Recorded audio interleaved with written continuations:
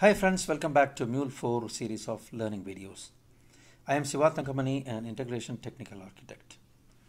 Last video we have seen the scatter gather integration pattern, where we have seen how the same incoming payload can be used to undergo multiple workflows.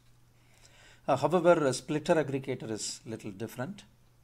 In the same payload, you want to split the individual items into multiple items, and you want to process those individual items separately and simultaneously.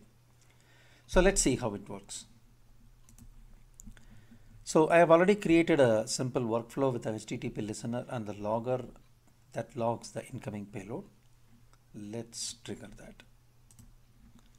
So I have the input payload with 3 records with Carlson, Kasparov and Anand.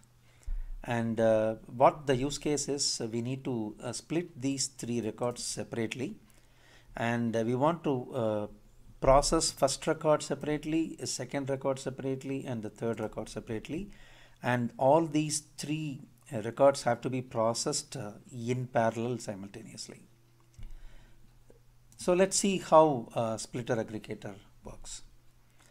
The important thing is there is no splitter aggregator in Mule 4.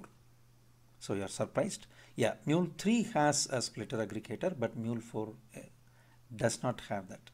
So how to achieve that equivalent design pattern here? So we have a for each, which we can use. So before using that, let's log the size of the incoming payload records. Let's take a variable, and we can have the name as the size, and we are going to find the number of records in the incoming JSON now. We will say size of, and we can say payload. Since payload is an array, you will be able to find the size of or number of records into the size, which we are going to use it in this flow. Let's see that later.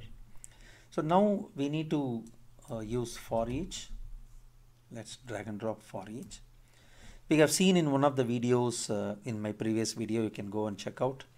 In that video, we have seen for each is used to split the incoming array elements into multiple elements and then process them in sequence. So let's set the payload. So basically here this for each scope can be used to process the individual record, where instead of set payload, you can imagine that you are going to place the subflow reference where you're going to process the incoming message in its entirety. So now in the set payload, I'm going to process the incoming record. So in order to process that, I have to manipulate it to demonstrate the completion of process. Let's update the payload.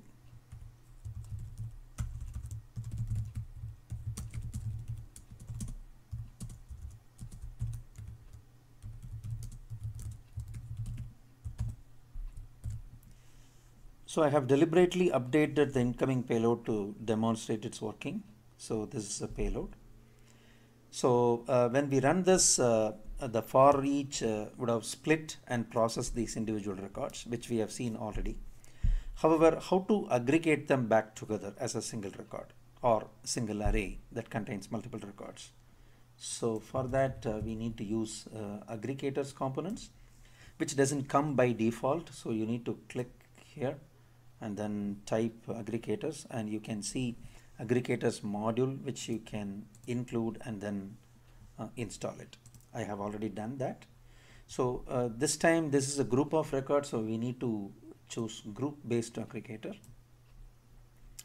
So in the group based aggregator, we are going to use the size which we have calculated or identified already, and go here. Let's go towards the bottom where you can see the group size. Here I'm going to give this size variable.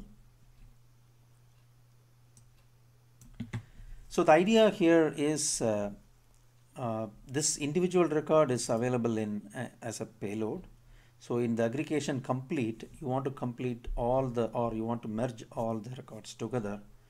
So I'm going to use set variable, and I'm going to put the results into a one single variable called results, where since the result is already available in set payload, I am using the set variable with a content payload. So now we aggregated into the variable called result. Now let's use transformation. So in the transformation, we are going to place this variable results in the JSON format.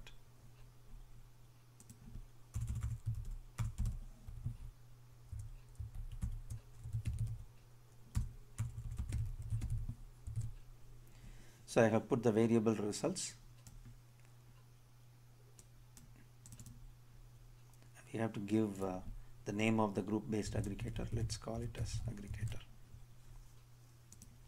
So let's save this and wait for the application to be restarted. I think it's restarted already.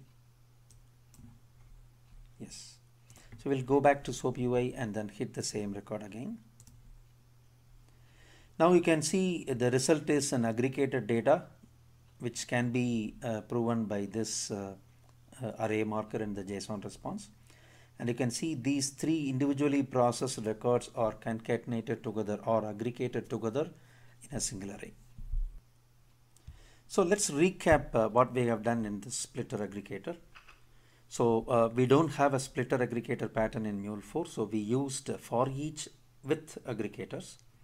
So this basically is preferred for the particular use case. The use case is you have multiple records in the incoming payload, and you want to split them and process each of the split records simultaneously, and then you would have got results for each record, and you want to merge them together, and either you can continue processing or you can handle it accordingly as per your actual requirements.